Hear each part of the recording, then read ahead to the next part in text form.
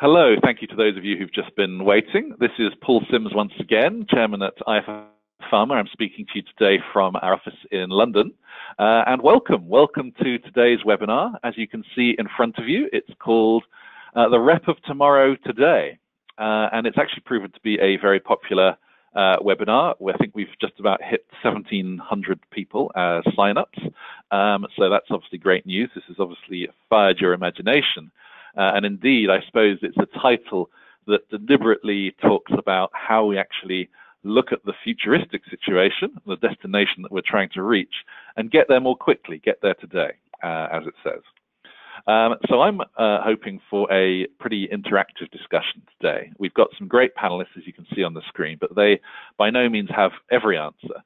So I'm really hoping that you guys can be part of this conversation. You'll see the questions box on the right-hand side of your screen. And in fact, it would be appreciated if you just write a little hello in there now so I can check everything's working. You can all hear me, and it'll make me feel popular, which is obviously very nice. So do that. Okay, yep, getting lots of hellos in now. Okay, so guys, now you know how to use the questions box. Please do continue to use it throughout, and we'll actually have a really good discussion as a result.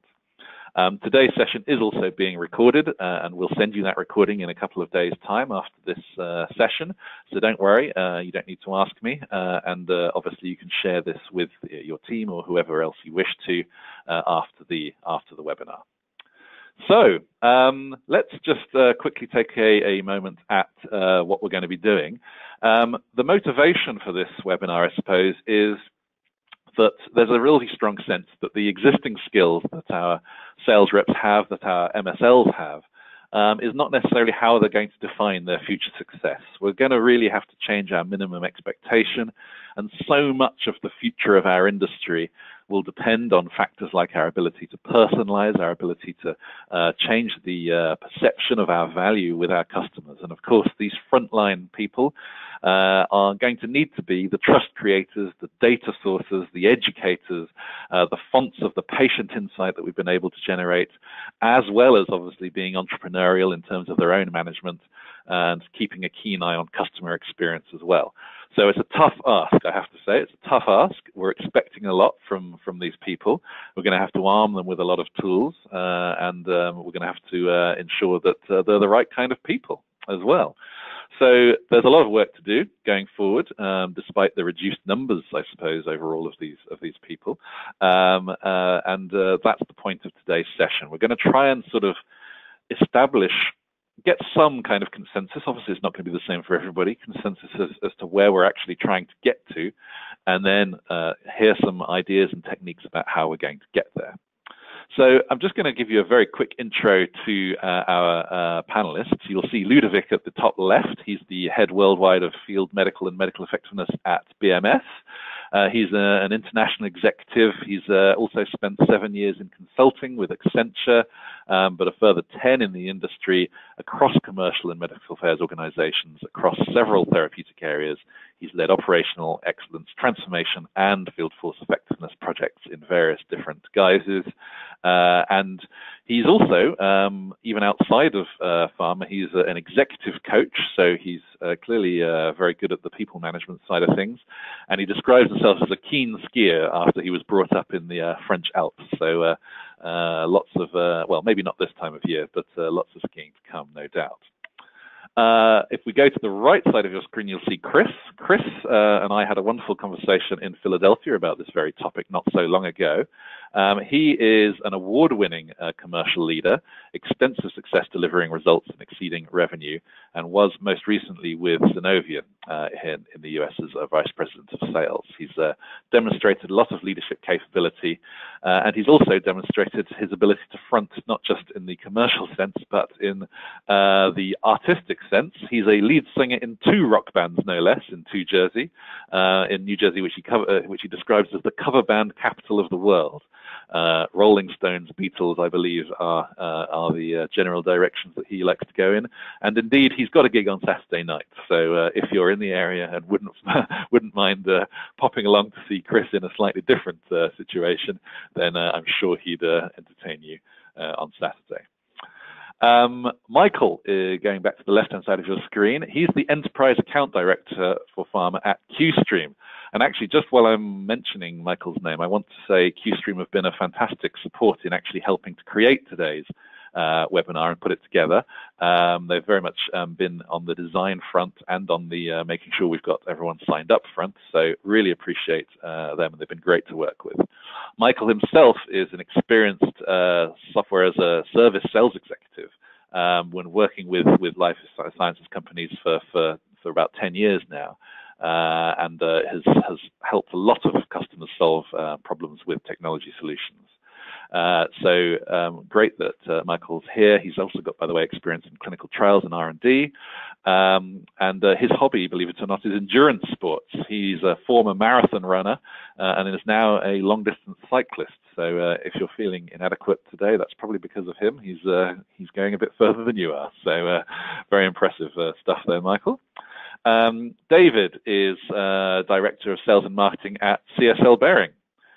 Really appreciate you joining us, David. He's got 10 years, more than 10 years of strong commercial and brand management experience at affiliate level and above country. A lot of leadership, again, on display, a lot of implementation. And he describes himself as not a sportsman, but he has recently transitioned after spending time watching tennis, has made it part of his life as of late, and is now training with professional players, although he describes himself as not a professional just yet, so don't raise your expectations too high. I think he was keen to point out there. And then last but certainly not least is Patrick. He's the Managing Director and Head of Commercial Operations for Oncology in Daiichi Sankyo. He's a dynamic and results-oriented leader with multi-country experience, both in pharma and devices, actually. He's also got a lot of experience in business startups and geographic and portfolio expansion generally. So he's got a good growth mentality. He's also worked in biosimilars and injectables market development. So really interesting range of things. He shares the passion for skiing. He also shares a passion for being in a rock band, although he no longer is. Nowadays, although he says it requires just as much energy, he's a professional chess player for the last 5 years, and says that he needs to get back to practicing, but I'm pretty sure he could beat any of us when it comes to chess. So hopefully you agree with me. There's a very interesting lineup that we've got for you today, and we're going to have a good discussion. The first thing I'm actually going to do is hand over to Michael, who's going to just preface the discussion today with a couple of slides. So Michael, over to you. I'd love to hear what it is that you are going to introduce us to. Okay, thank you very much for that introduction, Paul. So can you maybe go to my first slide, please? I certainly can. Sorry, just... and I'd also like to thank everybody who's on the call today. We've got a great panel, and we're looking forward to giving you some insights into the rep of today, tomorrow today. We take you through the journey of how we can help your sales reps today, how we can help them maybe 10 years down the road. So I will give you a little bit of background on Qstream, and I will just relate it to the topic today, the sales rep of the future, and how the role we actually play in that. So the Qstream solution that is used today by over 100 pharma companies, we've been working with pharma companies now for over 10 years. The solution, or the platform, was founded on the basis of 20 clinical studies that were carried out by the Harvard Medical School. And the outcome of those clinical studies brought out two things. One is that it is possible to reinforce knowledge, key information that professionals need to have in their field so that they are credible in front of their customers. That was the number one thing that came out of these particular studies. But more importantly, and what is very relevant to today's discussion, is it also showed that you can actually change on-the-job behavior over time.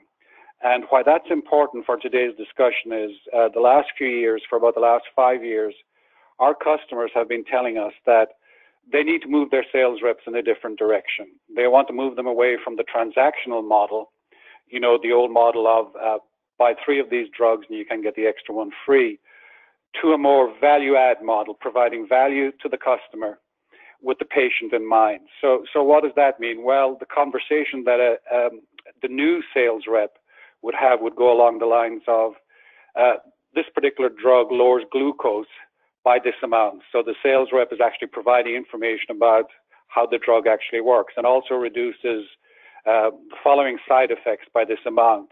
And then compared to other drugs in the market, this is where it is different. So it is providing a lot of value to the HCP or the customer that the customer can then share with the patient.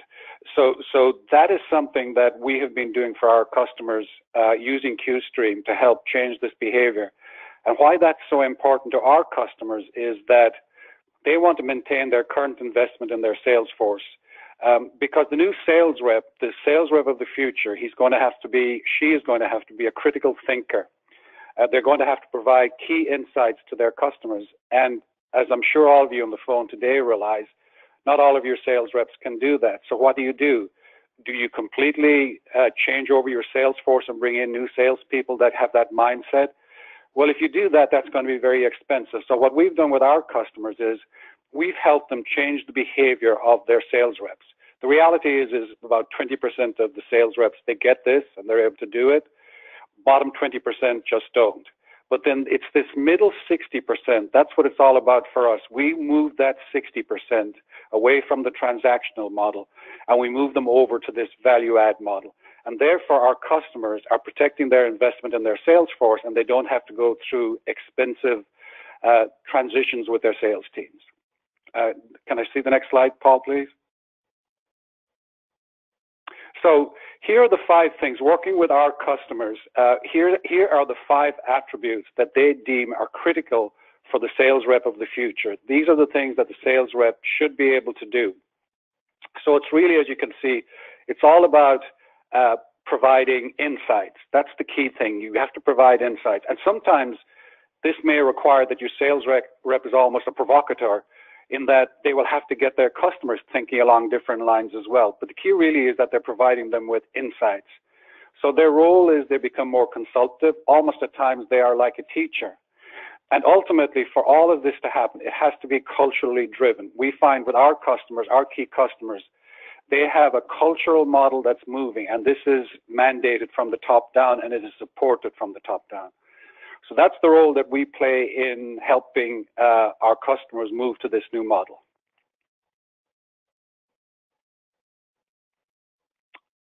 And that's what I've got to say right now. Okay, thank you, Michael. Sorry, I wasn't sure if you'd finished there or not. Okay, so that's definitely given us some food for thought already. Just quickly before you go, I've had a couple of people say, is that really that different from what key account managers have done in the past? Aren't MSLs already covering a lot of these things and obviously trying to go in that direction already? So just give us a flavor of what you see as being the key differences, I guess, with what we've got now and what you're proposing. Well, it's interesting that you bring up the subject of the MSLs, because again, with our customers in the past 2 years, they have actually asked us to help them with their MSLs, because they see the MSLs as that critical bridge between the commercial model and the sales team and the marketing team and the R&D side. So we have actually helped the MSLs retain key knowledge on the science side that they need to have to be able to share with the customer. So the big shift we're seeing is that there is medical affairs, and the MSLs are actually getting more actively involved with the sales teams. Either they're going on calls with them, or they're actually helping the sales teams better understand the science behind the products as well as the disease area. So that is a key shift that we've seen from our customer base in just the last 2 years. Okay, thank you. Before we get on to the next section, I'm just going to allow Chris, because I think he has a quick something to add before we move on. Chris. Yeah, thanks, Paul. It's an important point. In discussing this topic is MSLs and reps, and in pharma we see a big separation, sort of a Chinese wall, if you will, there. But we have to realize that the MSL often doesn't want to be a commercial colleague. They want to be a medical colleague, and pharma wants to use them as to do what reps used to do, which is to talk quite expansively, kind of like Michael's talking about, but can't do that today. So one of the key things that we have to do, that the rep of the future will have to do, is understand exactly, as Michael suggests, when to bring the MSL in, and not to sort of try to be the MSL, but bring them in at the right point. As well, we'll have to train MSLs to embrace their communication side, and that you're not a medical colleague sort of cloistered away, but you're out here you're a customer-facing colleague, and you're part of the value prop to the customer. So those things all have to stitch together to make things go right. Okay, that makes a lot of sense. Thank you for that. I'm just going to pause that discussion there, because what I'm going to do now is just go to the audience and find out exactly where everybody sits currently. So if you look at your screen now, you'll see a question pop up on it, and I'd like everybody to have a go at answering it. So where are you currently at regarding moving your sales reps from a transactional model, and perhaps you could say traditional model, to a more value-added educational and personalized model? Obviously, I've not defined precisely where the start and the end points are there. So this is very much down to your own sense of where you are, but really appreciate it if you could identify where you think you are. So your rep interaction model is already only value add. That's the top option. We've got solid plans and we're ahead of the competition. So that's, not quite as far as the first one, but making good progress. The third one, it's sporadic, depending on the therapy or staff involved. So maybe it's driven by individuals or driven by the needs of one particular therapeutic area. It's poor, we want to get there, but we haven't made much progress as yet. Or finally, non-existent and likely to be non-existent going forward because it's not the direction that we're moving in. So I can see approximately 50% of people have voted so far. I'm going to hold that open for another 3 or 4 seconds. So 4, 3, 2, 1. Thank you very much to everybody who voted. Let's have a look at the results.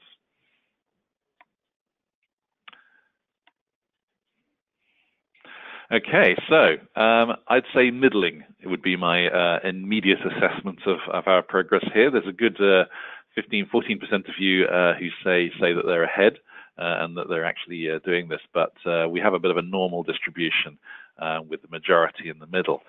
So keen to come to our panelists now and basically find out from them whether or not they where they would go on this diagram, on this question, and also indeed what you believe individually the key things in order to make progress going forward actually are. So Ludovic, as your top left on the screen, would you like to answer first?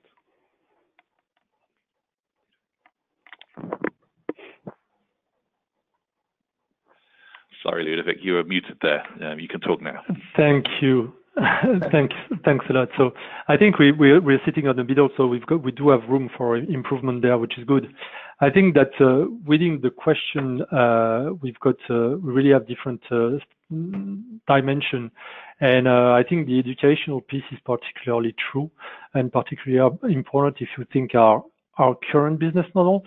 And here I would maybe make a differentiation between MSLs and Salesforce, and I think that the MSLs are clearly recognized as the people who are carrying the science and really need to bring in the information, and we need to ensure that we bring the Salesforce to the same level, because the transactional role that they used to have, and I assume that a lot of them of the Salesforce have moved out from that, is clearly going to be taken care of by other means and more digital means or other companies maybe. Paul, maybe could you jump as well to my slide, please? Patrick speaking here.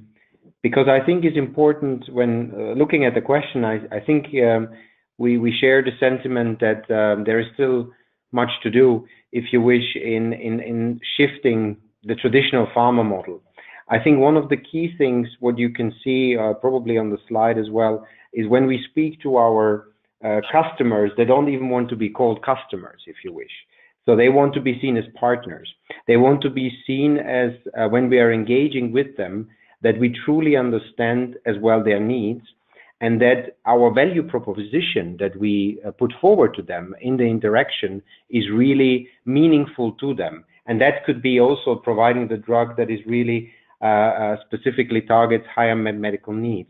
I think when you look into the traditional pharma cycle or the selling cycle that has been over the years, I mean, our current model, I think it's clear that, we discover innovation, we develop, we define indications, and we try to sell it to the market. I think what I try to do for us in Daiichi Sankyo, and as well, I think overarchingly is to really connect all the dots with our customers, put them in the middle, and then have not only sales reps or MSL, the entire organization focusing around those needs. And I think that the involvement of many different functions across the organization is absolutely key, and a big role plays as well the interaction with R&D. And I think so the model of the future and the sales rep of the future will have to be not only an educator and a good listener, but he will have to be really the sparring partner of our different stakeholders that we have. So payers, regulators become even more important for all of us in the industry. So I think there is a clear need to prolong the selling cycle, identify the needs, and make sure we are impactful by truly having our customer needs at the forefront, what we do in R&D, but also in the developing models. That will require, and I think we will come to that later, a very different sort of engagement with our customer-facing roles and our MSLs and comms. And I think there is much more to be said about this, but I think we will touch on this a bit later. I completely agree with both Michael and Patrick when Michael mentioned that we are moving to a more consultative role, and when Patrick mentions that we should be a partner and not just a supporter, let's say so. Paul, may I ask you just to show my first slide, please? Of course. Okay, thank you. So we all agree that the environment is the environment where we're acting is completely changing day by day, and nowadays each sales rep is addressing a broader network of stakeholders, and there is a major shift towards an outcomes and value-based focus. We all agree on that, and it's clearly the time now today to start investing on identifying the right talent, to start working on talent retention, and also on development. And one of the exercises I made in preparation for the call today was not only thinking and focusing on the environment where we are acting, but think about what will we sell in 2050. This is just a theoretical exercise, but I found it quite exciting, let's say, because I personally think that from more personalized medicines to commodities in 2050, companies will not be selling just a simple medicine. We are not just offering a therapy. I think that companies will be co-packaging diagnostic options, personalized medicines, and support programs. And here is where the role that Michael was mentioning about more consultative sales rep is for me applying. The commercial model will change dramatically, and something really critical is to ensure that for the salespeople, for all other functions in the company, the patient is in the center of everything we do. This is a very, I really like this slide, and it's a very forward-thinking way of thinking. And I actually think that we need to think about the skills that are required for those type of roles. And if you really think about it, we don't have a crystal ball today, so those skills may be completely different than what we know today, and therefore we may only teach to our field forces to learn how to learn. This is for me the key thing, is really to insist on those more soft skills and to teach them to learn how to learn, because we don't know yet what those roles will be. Yeah, I think it comes all down to being very also open-minded and entrepreneurial in the approach that our customer-facing roles will have to take. I mean, there will be change, will be a constant, because like the others mentioned as well, commercial model will evolve. So we need also very entrepreneurial thinking, forward-thinking people who can adapt in a changing environment, and the environment is changing rapidly through also market access trends that are coming in. So I think having only true value-add medicines that will be reimbursed will also really drive the access component and the understanding of access into the commercial field force. So it's rather than just not only selling a drug, I think they will have to understand the entire network that surrounds it, including access. So I think when we are recruiting now in our build out, of course, what we are looking for is not only the entrepreneurship and a really scientifically educated person. We look also for capabilities that are, really able to make quick and fast decisions. We also put down P&L responsibility, even on a key account manager level, so they can really take fast decisions directly at the customer. But they have to understand the value chain, and they have to understand access, and also have to understand what, if they take decisions, what it will take. So I think it's really down to a very personalized approach, and culture plays a big role into that as well. And we have been talking up front as well a lot about culture, but I think that's something we can talk about as well a bit later. Yeah, Patrick, this is Chris. I think that you make a really good point, as does this slide, because what this slide outlines as we go from a therapy to a whole package of things is it's going to allow an evolution in how we manage and organize our customer-facing colleagues. In the old, if you will, it was very activity-driven. I have a good friend who's a VP of sales in Pharma, and he says, I know how to get 500 people to do 3 or 4 things. And that's a very old-school way of thinking about what we need. We need the people to show up, say certain things, do certain things. It's an activity-driven model, and I think for us to evolve as we go to this co-package in 2050, what that allows is a focus on results instead of activity. And when we can focus on results, we can hire different people who can be more strategic, people who can be more accountable. The old model tended to focus on somebody who could identify that they've made best efforts to sort of show up and do what they were supposed to do. The new model can enable more of an account management focus on a whole package of value. And in the end, the package was either purchased or delivered to the customer, and the customer's valuing it, or they're not, and we can assess someone's effectiveness that way. So that takes a little bit different type of person to be comfortable in that second environment, because it's the blinding glare of accountability can be not what everybody wants. So that's important where we're going with that package of things. It allows us to look at and assess people in front of the customer differently, and that's going to be a big part of where we go when we go to the rep of the future. Thank you, Chris. And I think we could probably talk for quite some time about exactly what measurements and actual situations we would actually want everybody to achieve actually are. I'm going to take a slightly different tack, which we will come back to this, of course. I'm going to ask you guys, if you look at in front of you right now, you're going to see a question which you might not be expecting at this stage. 10 years from now, which scenario in the customer sales department do you believe to be the most likely? And I've thrown up 5, I admit they're all my ideas, 5 somewhat unexpected or well, some of them might be very expected situations that we may well see within 10 years. And the reason I'm asking this at this stage is just because I feel like if we're coming onto a discussion of how we're actually driving this behavior shift that we need to create within our customer-facing roles, what sort of situations are we likely to find ourselves in? So I'll hold this open for a few more seconds. I can see only about 15% of people have voted so far, so get your votes in.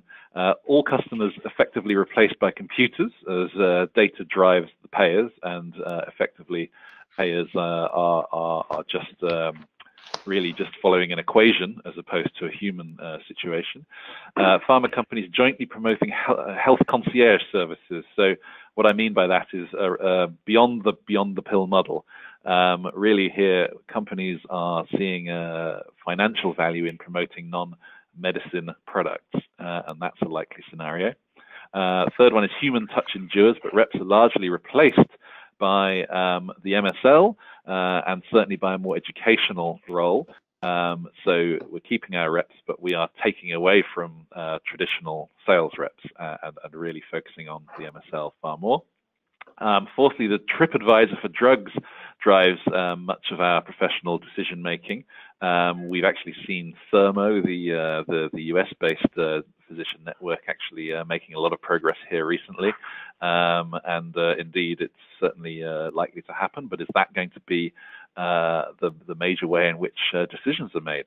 And then finally, patients drive drug decisions through wearable data and obviously all other kinds of personally reported outcomes data, feeding directly into electronic health records potentially, and obviously with the Amazon rumors, which have since been quashed, they're not pursuing it just now, but there was a threat for a while that's how a lot of drive. So effectively, patients driving the decisions would be that final option. So, right, I've been talking for long enough now. Let's see what we actually think as results. Close the vote.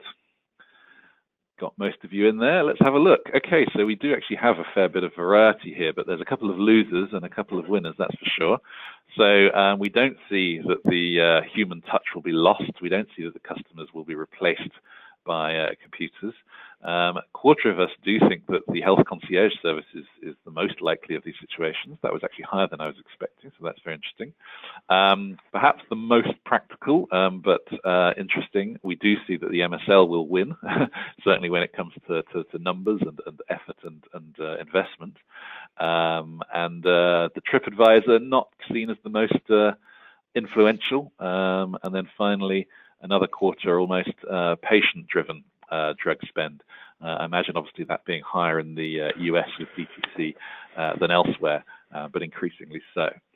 So Ludovic, I think you might have something to say immediately, so over to you. Yeah, first of all, I'm very frustrated because I couldn't vote as a speaker, but that's fine.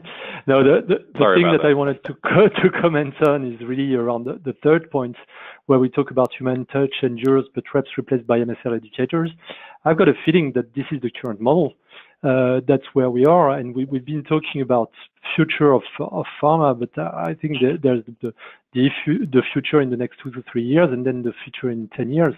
And if you think about the future in 2 to 3 years, this is where we are around a lot of, if you think about the more specialized area we are in pharma, if you think about oncology, this is what's clearly happening. The MSLs are ramping up, and if there's no big need of scientific education, then it's replaced by digital.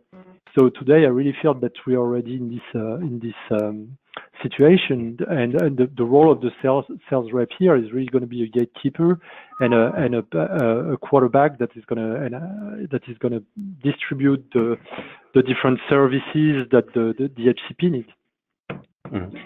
Maybe let me just jump in here quickly, because I think I would also underline what you just said, but I would probably put a bit of a different notion to it in terms of the importance. I think also I fully agree that the human touch will absolutely be part of the future as well in one way or the form. I think this interaction will be limited to really, if you wish, top-class science, and actually enabling our partners, our customers, to the peer-to-peer network exchange. So I think the classical selling will almost become, if you wish, obsolete. I think it will happen naturally, because the product that will be reimbursed in the future will have to show true value. So what we will do is really partnering up, providing services, really touching on their needs. And what we have done, for example, also in our model, was already gone away from the classical, if you wish, ratio between sales and MSLs, as you know, is 1 to 3, 1 to 4, 1 to 5, 3 sales reps, 4 size of 1 MSL. We have gone to a 1-to-1 ratio. So that's not easy to do in the beginning. So for us, it was really important that we are putting that on. And let me make a slightly controversial statement here, which is science sells. Yeah. So when you take that really down to the bottom of it, you will not need to sell as such in a transactional way, but that will, as I mentioned before, become a natural procedure if you enable our customers to really do what they have to do. And I think in the future, we will see that the ratio is totally shifting towards probably 1 to 3, 1 to 4, 1 to 5. One key account manager, I would not even call them anymore sales reps, will face probably 6 MSLs. And they will be part of the value cycle, not the selling cycle, but the value cycle, creating, enabling top-class science discussions and peer-to-peer exchange. So a totally different model that we will see. I also think that drugs that are not adding this value and will not be likely to be reimbursed in 10 years from now. So selling those really high unmet medical needs and drugs that do that will from my perspective, will almost become obsolete, and we need to really think very differently. Science sells. I think I'll chip in on that and say yes, science absolutely sells, and a very, very brief history lesson that a lot of what MSLs do today, at least in the United States, sales reps used to do back in the 90s. Now regulatory requirements have mandated that they no longer can speak about many of those things, but I think a lot of the focus on an MSL is, if you look at what a typical pharma rep did at least in the U.S. in the 90s, it's essentially what MSLs do today, but the MSLs are regulatory, they're in a safe harbor. In the United States, some court cases, things like that have pushed things around. So I think the human touch part of this question will endure. I think I saw something recently, 45% of customers prefer that as their primary means of getting information and learning about their therapies. So the human touch endures. I don't know that it's always going to be a credentialed MSL, as the regulatory environment, tends to swing back and forth. I do think in the United States, at least, there'll be someone filling that role of science sells, but it may be this rep of the future, and that may be a little controversial, and not necessarily a credentialed PharmD type MSL, but essentially doing the same thing. It's just who does it will be perhaps the person who's historically done it if you look further back. Yeah. Let me just add. I completely agree with your comments, and I think that MSLs are clearly extremely good educators, and in the future the scientific level of expertise will be much more critical. I don't know who will driven these discussions, but from my point of view, I think that a sales representative must navigate on discussions around diagnostic, be able to train others, to discuss outcomes, and they really need to be quite well prepared. And obviously that we can discuss if the role should be more on the MSL shoes, on the medical advisor, on the sales or key account. But I think that apart from this level of expertise and apart from driven value as trusted partners, I think that there are some other abilities that the future sales rep will need to have, and that I don't see those kind of abilities being seated on the MSL desk. I think that both MSLs and key accounts and sales reps must address healthcare professionals and other stakeholders' needs. I think that something that we should agree is that e-detailing will be dead very soon, and each sales rep needs to actively listen and understand customer needs, and then adapt their own their messages to what the healthcare professional, the physician, the administrative people in the hospital want to be supported on. And we will be also need to be able to sell to new customers. And the activities of the sales team no longer will focus on visiting doctors and on medical information. The focus is on addressing the needs of a broader network of buyers and influencers, and all the stakeholders will expect to be part of the conversation. So completely agree that the level of expertise from a scientific point of view needs to be very high, but then there are some other capabilities that we should work on. Yeah, the building of capabilities is very important. I agree with you, and this is something that needs to be worked on with the MSLs. And I'm hoping that most of pharma are building those capabilities for field medical around the skills that you traditionally think sales force has. I'm thinking about the soft skills, the development of the knowledge of themselves, the knowledge of their customers. These are capabilities that we build with the MSLs, and I think that pharma companies are in different states on that, but clearly it's an area of investment. This is Michael Connolly from Qstream again. I would just like to share with you the feedback that we get from our customers. We do regularly survey our customers around this topic, and for the most part, they do come in on that middle ground there of the 43%. The one constant is that unique relationship between the sales rep and, let's say, the doctor. That is not going to go away. That's sacrosanct. But it's the way that it is now, it is changing in how it goes about. So it is not necessarily guaranteed that as a sales rep, you will continue to have that relationship. You are going to change. And I'll just share with you, one of our customers did tell us that 2 years ago, they found that a lot of their sales reps were just not getting in to see doctors. The number of visits had fallen. And when they surveyed the doctors, they found out that the doctor said to them, look, we're not learning anything anymore from these guys. They're not bringing us any value. So they used Qstream, and in the space of 2 years, they actually found that the number of calls did then go back up because the conversation had changed completely from transactional to value. So that's just one instance of where you will always have that relationship between the rep and the doctor, but you just got to make sure that it is the rep is doing it in the right way. Yeah, Thank Michael, you, it's Chris here. I just Quickly, chime in on that we've seen that even in neurology, where we saw the ability to reach doctors, go down, and it started to come back as more products began to be launched in the neurology space. It's an area that I've worked in.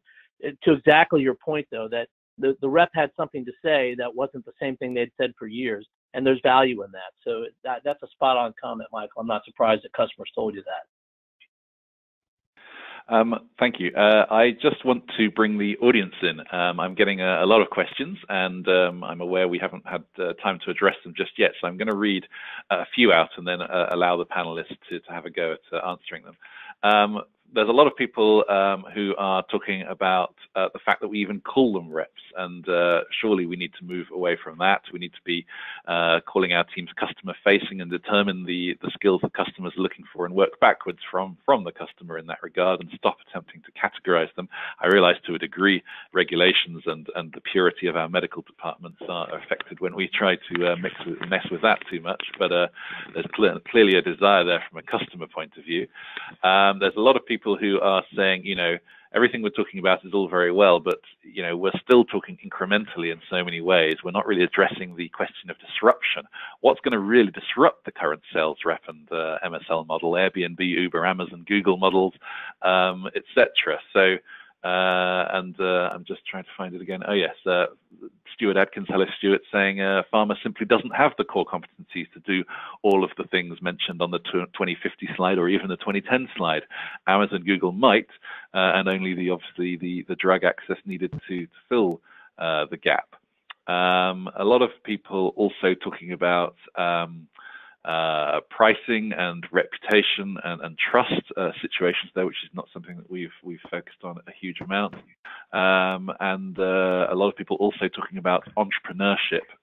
Stefan, for example, saying how do we actually instill more entrepreneurial skills, create a play more towards decisiveness on the spot and maneuverability instead of just soldiering on. So lots of questions, and finally one question I guess from me, which is that we've talked about these reps and MSLs becoming quarterbacks, as I think was the phrase that we used, and as they sort of become superhuman, I've got a few people sort of saying, are we trying to create a one-size-fits-all approach? Are we trying to create all of this within one person? And my question, I guess, is, are we willing to invest in that person to the degree? Our sales reps and MSLs are the least well-rewarded people within our organizations in many cases. Are we, if we're expecting these people to be able to do so much, are we willing to actually make that investment in a smaller number of people perhaps, but more able? So there's quite a lot I've just thrown at our panel just there, obviously too much for any single one of you to answer. I'm very keen to see who wishes to take me up on one of those and go for it. Paul, I'll take you up on disruption. I think that's an important point and a well-taken point. And I don't think that the disruption will come, just like we've seen in the tech sector and so forth. The disruption is not going to come from the huge big players on the scene today, the big pharma companies we're all familiar with and that many of us have been part of. The disruption is going to probably come from somebody who's starting from scratch and moving forward from there. I think the disruption is also going to come as you see devices become part of the package, and the people who come from the device world or the tech world, the software world, are going to demand a new, different type of model. But it's going to come from a company that we may not have heard of today. It's going to come from a company that's starting from scratch and is choosing to do things differently. So that's my 2 cents on the topic of where's the disruption going to happen and who's going to do it. And to be fair, the question we are asking is really the business model we want to go to. Today, in pharma, we are selling drugs. and we know that at one stage we're going to continue selling drugs, but in a different way, and we need to think about ourselves as IBM was 15 years ago. They were selling computers and they realized that it wasn't working anymore, so they had to sell the services, and the product was embedded into the services. And I think this is really where it needs to be more ambitious than only thinking about the new rep or the new MSL or whatever we call it, because I also truly believe that it's shared forces and not a clear separation. But we really need to think about, okay, what type of business model we want to have, and based on this business model, then our roles will evolve. And I quite like the idea of the Amazon piece, maybe not through an Amazon, but saying, okay, all this information is available. We've got a lot of information that is available digitally, and maybe our customers are just going to connect to a portal to be able to choose which drug is the most adequate for a customer. We don't know, and the only way we can act on that is to really develop some skills with our field teams, that are the skills of adaptability, the skills of learning how to learn. And let me build upon this, because I think this could add a tremendous value if you really understand also, the current capabilities that there is in the market and with the sales forces and the customer facing roles we have. And I think we need to then understand as well how we can upscale. And I think it's really down to the individual level. I think we've been talking about individualized onboarding, personalized training for a long time. I think it's really time that we take that serious and also really look on the individual. And that has a cultural aspect, but really make sure that the individual feels having a purpose, having a clear understanding of what needs to happen, and then feels empowered and feels as well supported by the organization, by the entire organization, which I would say is like a key account organization that focuses on the needs of the customers and the employees, and then really he can add value. And I think that this aspect of cultural shift and with this changing environment will play a big role in the future. The culture will become absolutely key for being as innovative and entrepreneurial. And I also agree that disruption will come in different ways along the way, and we might not have heard from these companies. I fully support that as well. This is Michael Connolly again from Qstream. Just again, I'll share with you again our customer experiences and how they are transitioning and kind of crossing the chasm, if you will, to this new model. Two things you have to consider that are very important. Number one, the role of the frontline manager. We haven't talked about the frontline managers at all today, but they are a critical component in this. And what our customers tell us is that the frontline managers who coach, they draw a correlation between the coaching of the frontline managers and the success of their teams. And they see a definite correlation there. So you need to have hands-on, proactive frontline managers. We all know they're very, very busy people, but they've got to be able to coach their reps. So therefore, it's incumbent upon them that they're able to demonstrate superior science knowledge as well. They have to be able to shift with this model. So the frontline manager is a critical part of this component. The other thing you need to think about as well is your compensation model. You're going to have to change it. It's going to have to move away from the incentive-based model that was, predicated upon how many prescriptions did the doctor write, to something that's maybe based on value. Maybe that's feedback you get from the doctors themselves about the interaction they had with the customer. So those are two things that, as you transition to this model, you'll need to factor those into the equation. Thank you, Michael. I'd agree with you, particularly on the second point that you've made. I've just written an article myself on that, and the fact we need to focus on learning and value as a core thing rather than on short-termism, and no more is that more acute, obviously, within our reps and sales-focused organization. I'm getting a lot of audience questions in. I'm aware we've only got 10 minutes left. Getting a lot of audience questions in, partly aligned with what everyone's talking about right now, which is the culture aspect, and also a lot of people talking about internal management, and indeed how we actually go around internally in making sure that we've got the right skills. I'm going to ask, therefore, the audience a question. If you have a look at your screens right now, you'll see it popping up. The quality of cross-functional interaction between different customer-facing reps. We're talking CAMs, we're talking MSLs, we're talking market access individuals, we're even talking patient advocacy, is number 1, advanced, number 2, good, with techniques and calls well shared, 2, with good coordination between groups or individual customers, fair, some interaction, but systems simply not in place, or finally poor, very little or no planned interaction. And I suppose I'm asking this question at this stage because in our conversation prior to this webinar, we felt as panelists that this was critical in actually being able to advance the skills of the rep, was indeed how we actually manage ourselves internally and bring these different customer-facing roles into contact with one another. So really keen to see where the current situation is with our audience. I'm going to hold that open for another 3 seconds. I've got about 45% of you voted. Let's get those votes in. Come on, come on.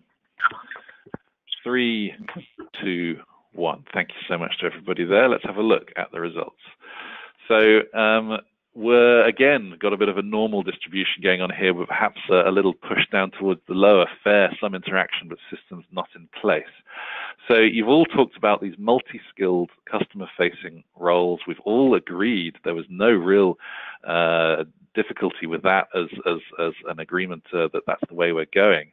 But right now, we aren't even managing to have the cross-functional conversations happening internally. So do we really have a chance, guys? Are we really going to make a success of this when clearly we're still very siloed? Yeah.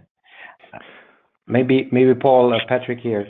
I think there is one part of information sharing. There is one part there that is also, what is the difference between insight and information? And I think what we have tried to do in our day-to-day work here at Daiichi Sankyo was to enable constant and immediate insight sharing, not an information overload, but really truly insight sharing. And we have created systems because I think there is a fair comment that also you need to make sure that the infrastructure enables you as well. And it's not only dependent on the infrastructure, it's a lot about attitude, but also the infrastructure should support. So we have built a CRM system across Europe in one language where all of our key account managers speak the same language. They can share information, they can share their account plans, they can share the insights, and that can happen real time.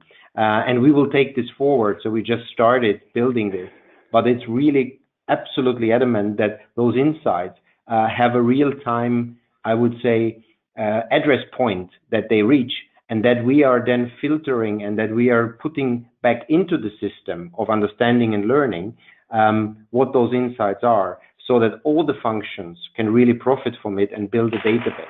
So that will also trigger different understanding of marketing. So the traditional marketing approach is not really required for that. So we are defining cluster types of customers and of value needs, and then we develop solutions for it, which is very different to say, I do a sales brochure for Germany. We don't do that. What we do is to identify customer needs, build tailor-made solutions, and create this win-win. But we can only do that if this information flow goes into the system, out of the system at constant level, constantly evolving, creating sales aids or customer type solution instantly every week new. So this is what we are planning to do basically also, but that is a huge task that we are undertaking. So we are testing it and we will start with it, but I think it's something pointing towards a very different sort of marketing, sharing, insight, information databases, plus cultural and attitude. That is key. Yeah, Patrick, it's Chris, real quick. I think to get the better results on this question, and you touched on it there very briefly, 2 things that we've talked about already. One is culture. If the culture inside an organization values the interaction and the coordination, it will be, and it's rewarded. That's the second piece. We talked about incentives. Everyone in the organization has to be incentivized to deliver these behaviors, the very thing you just talked about there, Patrick. So. Yeah. So we have also adapted our also our incentives will exactly reflect that. Because, agree to this. This has to go all hand in hand. And culture, you don't change easily, but it is a must. it is a very open-minded approach that every function has to take within the boundaries of compliance, of course. But we should test those boundaries, because if we move away from a sales-based incentive, also our sales people, whatever we call them, they might be incentivized on different things, so they can also talk about different things rather than only making the sales. So they will be empowered and enabled to have a very different conversation with the customer in a compliant way. This is Michael Connolly from Qstream again. What I want to share with you is the role of the sales enablement professional. We are seeing in our customer base that the sales enablement professional, their role is getting stronger and stronger. I was out yesterday and I met a lady who has moved from one of the big pharma companies to a mid-sized European pharma company because she was very successful in the sales enablement side at her previous employer. The company she has joined is very siloed, and the CEO of that company recognizes that, and that's why she hired this particular individual. And we talked yesterday about her challenges breaking down these silos. But I think, again, if it comes from the top down, and if there is a sense that this is the way of the future, you will break down those barriers. And I see that the sales enablement professionals, and I'm sure there are a lot of you on this call today, your role is actually going to be very critical in making that happen.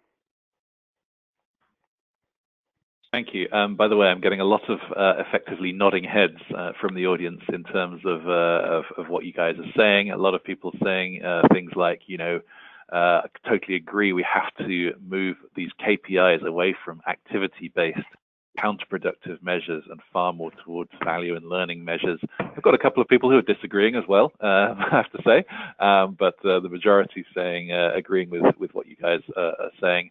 And indeed, Michael echoing some of the comments you've just made as well. I'm aware that we've only got a minute left, and I've got probably of the order of 30 or 40 unanswered questions from the audience. I wonder whether or not we can ask our panelists to have a go at sort of answering some of them in a written form post event, and maybe that's a way in which we can get answers to you. Does anyone wish to close out our session today with only a minute left with a practical recommendation? We've talked a lot about what we have to do 10 years' time. It's very clear that the situation is going to be different from today. But if you had to emphasize one thing above all, and I'm not going to ask you to say culture, because we've obviously talked about that very briefly now, but is there anything else from a practical sense that the average person listening to this call, sort of director level, VP level person, should implement and should prioritize going forward from here? Anyone want to answer that? Paul, this is Chris. I'll chime in and say capabilities. Everybody should go into their organization and look at the hiring profiles that you give to recruiters that bring people into these roles in your company, and ask yourself if those are written for today or for the future. Very succinct, and don't think I'm going to argue with that one. Chris, anyone else? Well, just look at it. And as we have a few senior managers and some top managements on the call, I think that management plays an important role, a critical role of building a patient-centricity culture, and these will be key to define the sales reps and MSLs roles in the future. But something also very important for these functions is to enable the collaboration and the coordination among and between sales and non-sales functions here, and these will also support the definition of these roles in the future. So management has a really important role here on this change process. Yeah, Ludovic speaking. I would say, like, look at your business model, invest in data and in digital, and invest in your people development and their soft skills. Thank you. Data was actually one of the chapters that we didn't quite get to, and I apologize for that, but it's, I think we all agree it has to be both a part of the sourcing and of the delivery of a customer-facing person going forward. And any final comment, Michael? No, I think the other panelists pretty well touched all the key points that you need to do going forward. Excellent. All right. Well, somehow it feels like we've wrapped up quite neatly, therefore, despite the fact that we do have a fair few audience questions. I'm sorry we weren't able to cover them all, but it's great that this was an energetic session and certainly got you all fired up. And we'll obviously see what we can do in terms of answering those in the future. Really appreciate your time to each of the panelists that are with us. I'm sure you've noticed in the bottom right-hand corner of your screen, there's a couple of notices there about upcoming events. They're not till 2019, but believe it or not, they're already gathering quite a lot of momentum, and they're also going to be a fair bit different from what you've seen from those events before. We're really scaling up on that front, so some exciting stuff to announce. And finally, just want to say thank you again to Qstream, who've been really supportive and a real help in driving today's session and conversation, and really appreciate, Michael, you and your team for that. So thank you so much. I will let you guys go and enjoy the rest of your days, but really appreciate it. So I'm going to hold this webinar open for a couple more minutes in the hope that those of you still listening might give me a little bit of feedback and let me know whether or not you liked today's session, whether or not there was a burning issue that you feel that we should cover going forward, whether or not you've got anything specific more that you want to ask, or even just a lovely message for us all to go home with. So I'll leave it open for a couple more minutes, but for the time being, thank you so much for joining us, and enjoy the rest of your day. I'm sure we will talk very soon. Thank you.